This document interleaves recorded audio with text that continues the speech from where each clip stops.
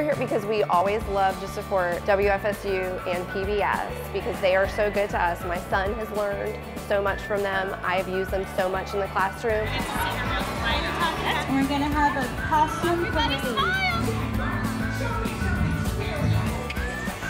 A lot of kids learn different ways. So whether they learn by making stuff, watching it, or hearing us and showing them how to do it, it's important for them to have those different ways of learning.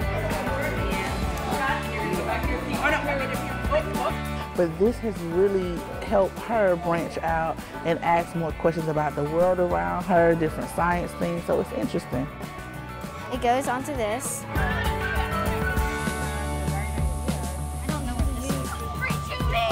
The Ed Camp model, at first glance, is very different from your traditional conference. It's all conversation. You are keeping the discussion moving. They get to build a sense of community and realize that other teachers right here on the ground are experiencing the same things that they're experiencing.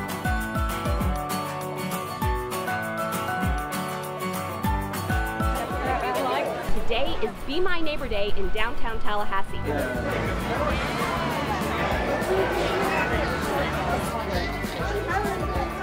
Every year we host this Summer Challenge Kickoff, which is a big event where we bring families out to pick up all the materials they need to have a super fun, super hands-on educational summer break. We don't just put content over the air, we're actually in your neighborhood, we're at your local science center, we're everywhere your children are, and we want you to be PBS kids with us.